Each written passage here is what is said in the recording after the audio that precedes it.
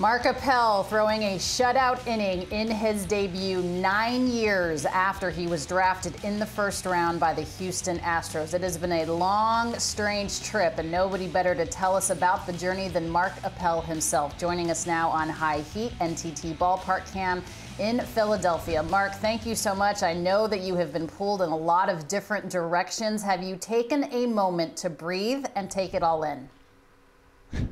A little bit.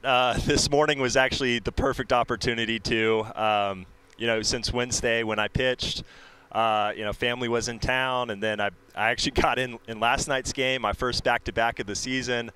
So Rob told me I'm down today, so I get to kind of relax, recover, try to breathe a little bit. It's been overwhelming. You know, it's funny, he says that you're down today talking about Rob Thompson, the interim manager there for the Phillies, but you're like, listen, man, I've been down for 9 years. I want to pitch. How eager is it in terms of wanting the ball all the time and finding that balance of making sure that you do rest and you do get your time? It's been an experience to figure that out this year, being a reliever for the first time and having some success. You know, I love pitching, especially now that I'm healthy. I'm able to feel like I can go out and compete and figure out how to get these guys out. So I want the ball as often as I can, and so a lot of it comes down to just having a good relationship and trusting the organization to do what's best for both for me and for the team. Mark, for those of you that aren't that familiar with the story, you were drafted first in 2009, declined not to do that. You were then drafted in 2012 by the Pirates, wanted to make your commitment to Stanford. And then 2013, the Astros came a-calling in the first round. At that time, why was it right? Well, I couldn't go back to school for another year. That's number one. I was born and raised in Houston. Houston's been my home in the off seasons ever since college, and so the fact that Houston was in this rebuilding process, they had the first pick that year. They drafted me, and in the year before they signed guys like Carlos Correa and Lance McCullers. There's a lot of excitement around the Astros organization, and I was excited to be a part of it when I signed back in 2013. So.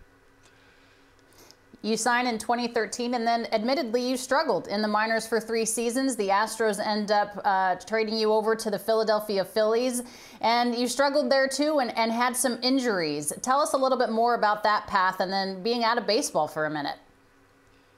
Yeah, it's kind of cool to have hindsight being 2020 and being able to kind of reflect on my whole career. Seeing some of the things that happened when I was at the Astros organization, just how my body started breaking down. And then once I got over here to Philadelphia, I basically played half of a season both years in 16 and 17. I had elbow and shoulder injuries, and by the end of the 17 season, I was just overwhelmed, exhausted, kind of mentally, emotionally, spiritually drained, and kind of reevaluated why I was playing baseball and whether I wanted to continue that offseason. So in 2018, your shoulder is killing you leading into that spring training. You end up having shoulder surgery in October of that year. You're out of baseball. You said, okay, I'm done. But something in November of 2020 changed. What was it? Well, I think it really started back in 2018 when I decided to have surgery. I went through that whole season. And I say season, I wasn't playing. I was living life as if I'd never play baseball again. But I was actually around the ballpark a lot.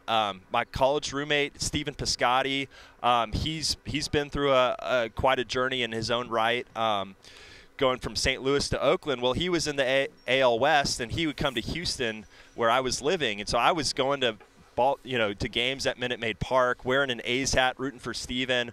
And I didn't feel any bitterness or resentment or anger about how my career had turned out. I had a lot of peace about it. And then I was kind of reevaluating. I was like, man, I love playing baseball, but I've been hurt for so long. Is there any opportunity for me to get healthy? And that's when I got MRIs and saw a doctor and decided to have surgery. And then from then on, it was really a long rehab process that I kind of had to navigate, and I turned over a lot of stones and tried to figure out, hey, why was I hurt in the first place, and what can I do to maintain my health if I want to play again? And at the end of 2020, especially through COVID and all that, I felt like I was in a good spot to call the Phillies and see if they'd have me back and try to play. And you did just that. You called assistant GM Ned Rice and say, hey, I want to make a comeback. What was that conversation? I think it was a really fun one for me. I don't know if they knew much about where I was in life and whether I was thinking about coming back or not. So it was kind of like this whole idea of like, oh, I'm kind of going to try to surprise them a little bit. They didn't know about the surgery or any of the rehab process. I kind of tried to do all of that on my own, and some people that have helped me along the way. So it was really fun, and obviously the Phillies in the middle of the offseason they're making moves and they're trying to do a lot of things. So it was kind of like, hey, yes, we're definitely interested. Let's have another conversation probably after the new year, and that's kind of how I got plugged back into the into the communication. Take me through the telephone call when you got called up. It actually happened after our game in Lehigh Valley. We were playing against Norfolk, the Orioles AAA, and we lost the game. And our manager, we had heard everyone needs to come into the clubhouse.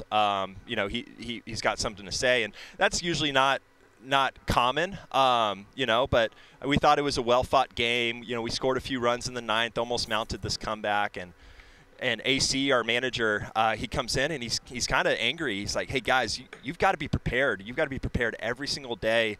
And if you aren't prepared, we're going to lose games. We're going to lose games like this one. And we're going to keep losing games if you aren't prepared. And if you're not prepared, you're never going to go to the big leagues. And that's the goal here. And then he stops and he goes, and that's exactly what this guy's done all year. He's prepared himself. And he looks at me and he goes, Mark, you're going to the big leagues. I was absolutely shocked. I didn't even know what to say. I was thinking this whole time, I'm like, who is he talking about? Like, I felt like it was a good game. Like, no one really, everyone played hard. It was completely, I was speechless. And everyone was there and they just were cheering for me and everyone came up and gave me a hug. It was a really special moment. Just like overwhelming and emotional. I get chills just thinking about that right now, Mark, as you tell the story. You're 30 years old. You're making your big league debut. You were drafted, in the first round in 2013. You were called the biggest MLB draft bust ever in terms of a pick. Why didn't you give up on yourself? I felt like I still had something left to give if I got healthy. Now, what that was, I have no idea. But by the time I had come back, I was totally at peace with my career and how it transpired. Even going into this year, I knew it might be my last. I didn't have a great year last year by any means. I made it through healthy, so that was encouraging. I was like, hey, maybe one more year. If I make it through healthy, hey, that's great. And if it's my last year, I'm going to enjoy every moment. So I went to Lehigh. I was like, hey, I'm a reliever now. I'm going to figure this out. I'm going to enjoy it. I'm going to try to take it in stride. Even, like I said, going into spring, I had no idea that this dream of mine that has been a dream for a long time could actually happen. I was at peace if it never did, and I would have been really happy if it never did. Like the 2-3 months that I got to spend in Lehigh were some of the most fun that I've ever had playing the game. And just the joy of playing baseball had come back to me, and that was enough. It honestly was. So getting called up is like far more than I ever expected or feel like I deserve. And so it's been a huge blessing. The dream never died. You have retired 6 of the 7 batters that you have faced. Final question for you, Mark Appel. Did it match what you thought it would be? When you took the ball, you took the mound for the first time, did it match? The dream or this image that I had of making my big league debut for so long was this one picture. I was a top prospect, quick to the big leagues, try to help the Astros win a World Series. And every single twist and turn along the way that led to this moment on Wednesday, I wouldn't have changed it for anything. Like, I think it made it that much sweeter, that much more special.